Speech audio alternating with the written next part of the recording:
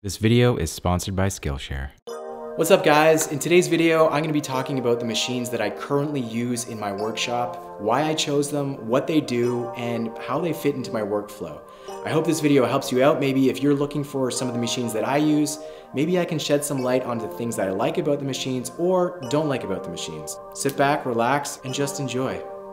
Let's get going.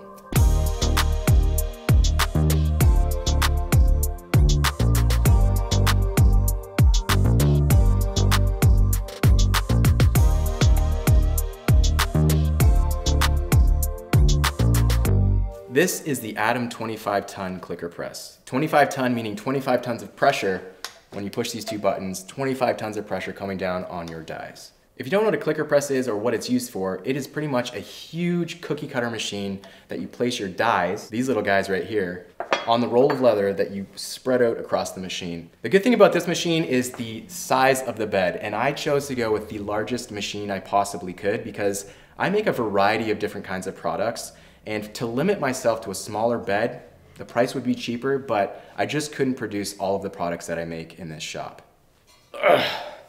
This is one of the clicker dies that I use in this machine, and it actually just fits, so I'm very excited that I don't have to get a bigger machine, which would be a lot more money. So it can click out really big pieces, which is really helpful for what we do here. And it saves a ton of time because when you're rolling out a hide and measuring everything with a template, you still have to cut it out after you trace it and all this stuff. This is what we were using before, and it's a big piece of acrylic. It's great, I used it many times, but it takes so much time to trace, cut, punch, all this stuff when a die can do it 50, 60, 70 times faster.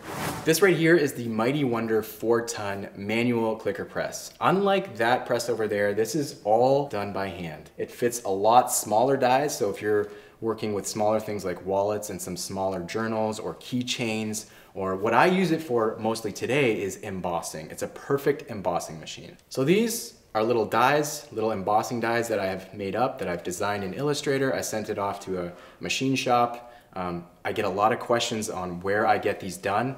These are done by a company called Sterling Marking Products. You can check them out on Instagram. They're based in London, Ontario. So if you're from Ontario, Canada, Sterling Marking Products is where I get them done. Getting back to the machine itself, it has a smaller swivel cutting head surface. It comes with a cutting block that I use one side for cutting, one side for embossing. This is really cool because you can adjust the height of your clicker head. So if you're embossing smaller or shorter dies, you can change the height of this head. What I like about this machine too, it is very robust. It is very strong. It's all made from steel. It is heavy. This little thing is heavy. I can hardly lift it up by myself. Very well made. It is an American made machine by Weaver Tools. I will leave a link in the description below and you can go check them out. If you are considering a clicker press and you don't want to go up to a big hydraulic one, this is a perfect machine for you to start on. And I use it every day. Max, who's behind the camera today, uses it every single day. And is it a good machine? Yeah.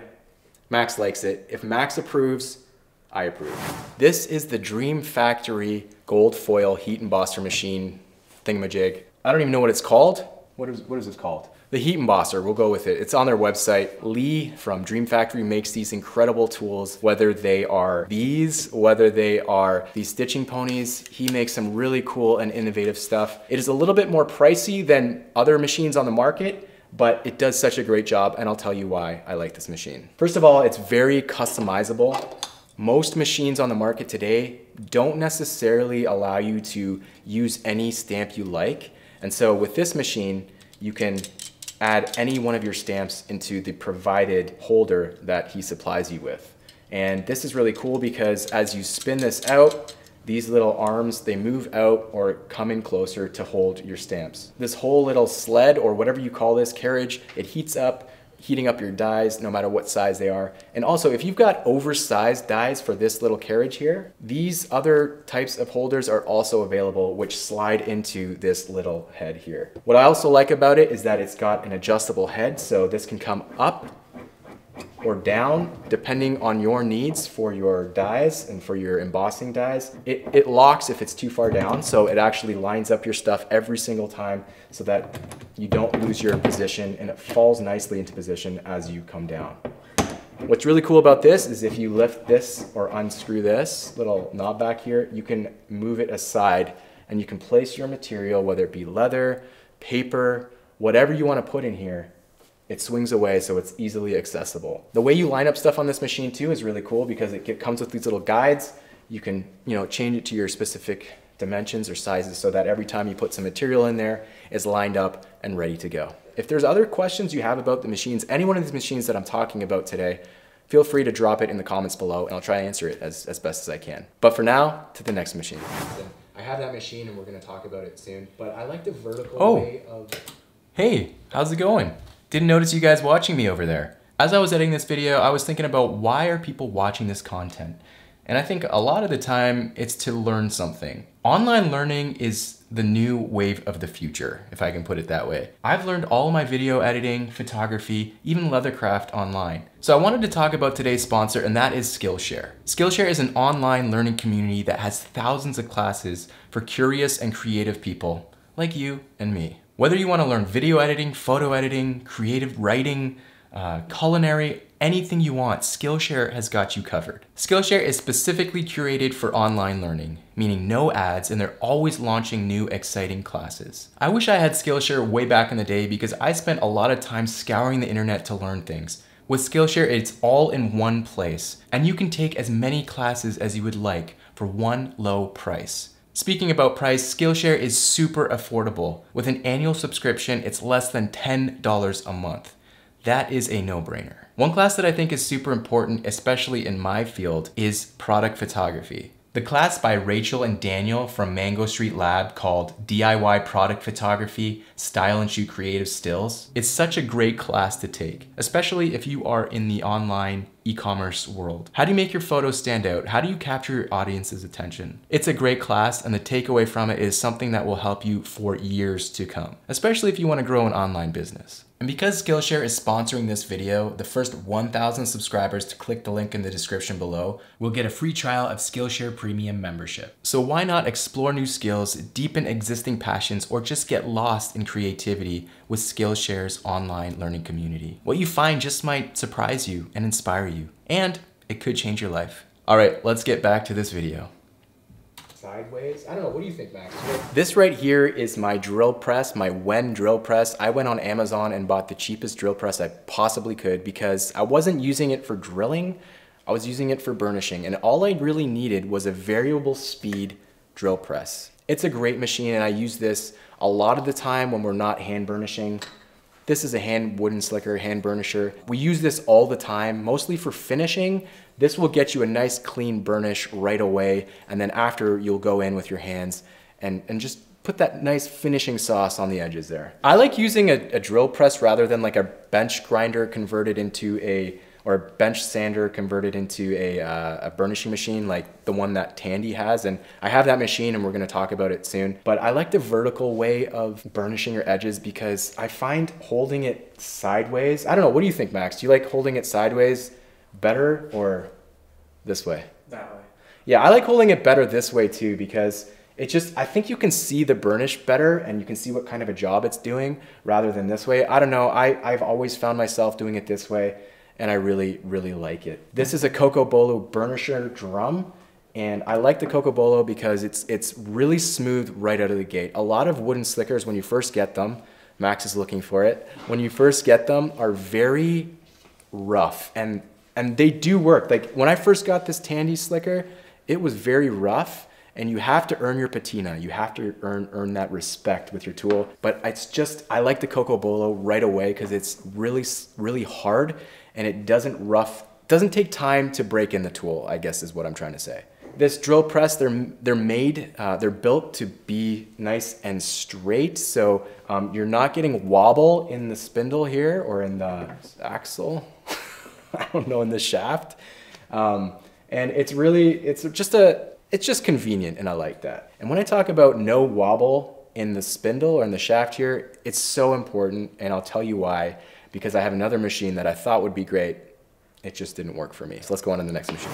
This machine is the Craft Tool Pro Heat Imprinter. I use this a lot. I use it a lot. So the reason I use this machine more than I would like to, No offense against Tandy or Craft Tool. It's not as good as the other machine in terms of build quality. It is just it's a Chinese machine. It says right here, made in China. It's not the best quality control. This head here, I had to level myself, and it took quite a bit. I just want tools that work right out of the box. I don't want to have to play around with them for hours, especially when I got a lot of work to do and it doesn't work right. But anyway, I got it because of the price, and I thought, hey, maybe I can sacrifice some money here and some money there and get tools that kind of work. Here's a piece of leather. You put it in there, you turn on the switch. What I like about this machine actually is that it has a digital display. It tells you what you've set your temperature to and what the current temperature is right now of the press head here. So it's at 20 degrees Celsius. Yeah, it feels about 20 degrees. The sliding trays, convenient enough. I actually really like the swivel head better, but that's just me. It really only fits this style, and I think that's really stupid on the part of Tandy because you're limited to just using this. And it sucks because all of us have many different types of dies and many different types of stamps that we want to use, and if we're not able to use them, what's the point of this machine? Now I know other stamp makers like Leather Stamp Maker, they can CNC your stamp in the shape of this, but that's just, it's annoying. Why not just go with something that you can use any stamp anytime? You don't have to worry about getting your stamp from a certain supplier. Really stupid in my opinion.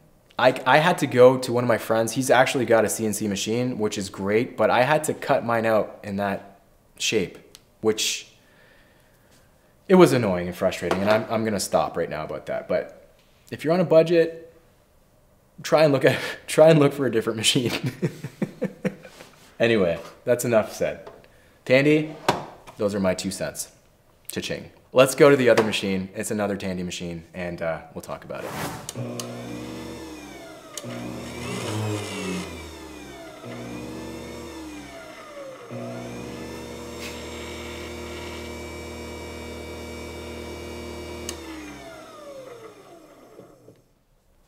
As you can tell, I am not in love with this machine. This is the Tandy Craft Tool Pro burnishing machine. I don't know why they have the name Pro in there. I'll stop talking about that. I got this machine because it was a burnisher / sander machine, and it does things, just not well. And what it does is exactly what I said. One side is a sander and the other side is a burnishing wheel, but I don't have it on here because I've got a burnisher over there, so I took it off. But this tool, in theory, if it worked well, I would really like it. You've got your variable speeds here. You can go all the way from 0 to 8,000 RPM. It's not even turning on.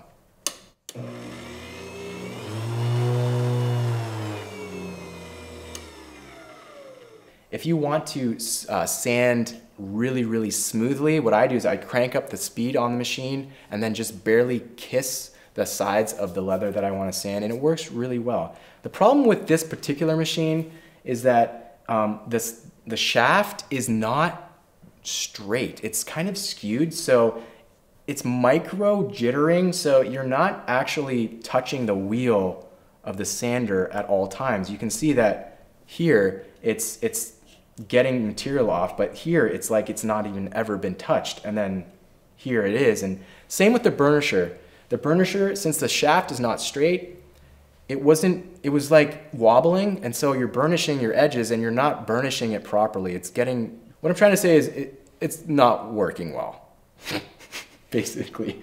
But it's a good concept, pretty good price point too. So if you're looking to get a cost-friendly machine, the Craft Tool Pro burnishing machine, it works. Maybe I just got a bad faulty machine. But anyway, enough bashing.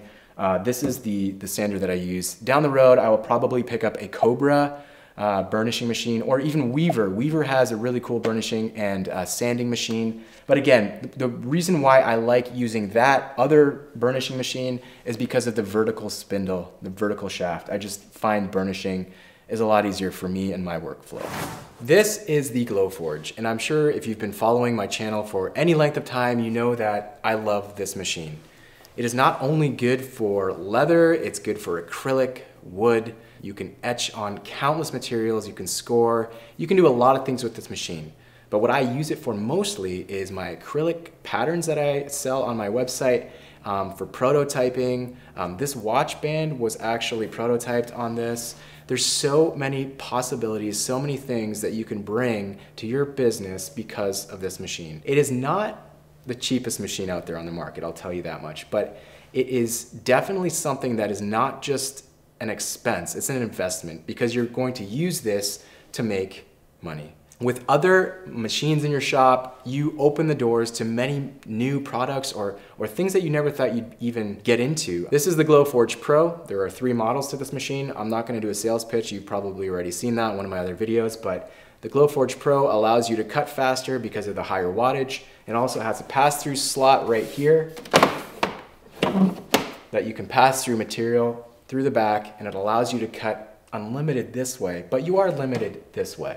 But that's fine. Depending on what you want to do, you got options. Professional industrial machines can cost upwards of $40,000 to $50,000 depending on what machine you have. For this price point, I think the GLOWFORGE Pro is at around $6,000 US. It is expensive, like I said, but if it's going to be making you money, if it's going to be expanding your product line, I think it's worth the investment. If you want to save up to $500 off of a GLOWFORGE, click the link in the description below and you will be on your way to creating cool things. And I was actually told by GLOWFORGE there is no Black Friday sales or whatever. They are already offering as low price as they can, but you get an additional $500 off. The GLOWFORGE Pro. So on to the first of the sewing machines, probably my favorite machine I own currently. This is a Adler 669 Eco. It's pricey, but it does the job well and repeatedly well. I had a little bit of trouble setting it up at first, getting everything dialed in properly. There's a few tweaks I had to make with reverse stitching and forward stitching, making sure they were lining up well. But once that's dialed in, this thing works like a dream. The stitch looks incredible and I have no complaints. It's actually a cylinder arm machine that has an added flat bed attachment here. I wish the attachment was actually bigger, but I really like it because you can actually have so many different micro adjustments to really customize the way that you work with this machine, and then also the way that the stitch is produced, and just it's a really nice machine. We've installed a drop down edge guide here, a little light right here, and also this super expensive IKEA lamp. I think they're like $14 or something like that. I've got them all over the shop. They're incredible. I really like them, especially for sewing machines. On to the next machine. This machine right here is a bell skiver. And what a bell skiver does is it thins out edges of leather so that you can either roll them, or if you're stacking pockets inside of wallets on top of each other, you don't want that leather to be really thick, because as you add pockets on top of pockets, you're gonna have all that leather stack up on each other, and it's just like this big stack of leather that you can't put any cards inside. So a bell skiver really just takes off extra material that you don't want, thins it out, and it just makes your life a lot more easy. This is the second machine I ever purchased. I borrowed money from my dad to buy this machine, along with the other machine I'm gonna show you, 5 years ago, and I have not looked back. It has been used every single day. It functions well, it works well, and if you keep this blade nice and sharp, you're gonna be laughing all the way to the bank. That was dumb. Who says that anymore? What this is here, it's a nice little accessory for this. It tells you how thin your leather is. Here in North America, we measure our leather in thickness called ounces. Like how many ounces thick is that leather? And I have no idea why people use ounces. I would rather everybody just use millimeters because that makes a lot more sense. Basically, this is just a gauge that you put your leather in here. It'll read out in ounces or in millimeters. And so I believe this one is 3 to 4. I haven't looked at the screen yet, but this will tell you how thick the leather is. Yeah, this is a really good accessory to see how consistent your skives are. So you want all of your skives looking the same. So you'll adjust the machine right here with this lever. This is a lever to actually engage the foot, and then you can adjust via this screw how deep or thick the amount of material you're taking off is, and it's really cool. So I suggest, if you have the money in your budget, this is a machine you will not regret getting, 100%. It's often overlooked, but it'll add that much more class and that much more professionalism to your work pieces, to your projects. And I think 100% it's a go. And now we've come to the final stop on this tour, and this is the Juki 1508N. And this is a flatbed sewing machine. This is probably one of my most prized possessions when it comes to leathercraft. This is the machine that started it all. I get a little sentimental with this machine just because it's done so many of my products in the past. And I actually got this machine because of a guy named Parker. I'm Parker Litchfield. We're gonna talk about sewing machines. And you probably know Parker from Stock and Barrel. He's the guy that started it all for me. I watched a ton of his videos. He's great at what he does. He's honest. He's just a great all-around crafter, and he knows what he's talking about. He got a Juki 1508N, and I had to get one because I wanted to be like Parker. So Parker, if you're watching this, thanks, man. Your friendship is just so precious to me, man. Just to know that, hey, we got people in the leathercraft world like you. The Juki 1508N is a beautiful machine, especially if you are just sewing flat wallets, journals. I've sewed bags with this. I've done a whole bunch of things with this machine, and it's a great machine. I've got my speed reducer that I've added to this thing, the drop-down edge guide, the little lights, all these little bells and whistles that really help you obtain a really good result. A machine is meant to help you achieve your maximum productivity, but also the highest quality that you can pump out. So the Juki 1508N is a prime example of great Japanese engineering and just overall goodness. A lot of these machines, almost all of these heavy duty machines, like my sewing machines, these two, the Skiver, the clicker press, were all purchased locally at a place called Simard's. Simard's is in Cambridge, Ontario. If you're in Canada or the US, you should definitely check out Simard's. I will leave a link in the description below and you can check them out yourselves. They sell a ton of used machinery. I bought this used, I bought this used, I bought my clicker press used. The Adler was brand new, but I got them all from there. If you want to save 5% off of anything at Simard's, mention Little King Goods, Ryan from Little King Goods, and you will get 5% off of your machine. I hope that this little tour of the machines I have in my shop has helped you maybe make decisions, what you need, what you don't need. But so far, in the last 3-4 years, these machines have kind of become my family. They've really helped me grow to where I am today, and I could not have done it without these machines. For now, happy crafting, stay safe, God bless, and we'll see you in the next one. Peace.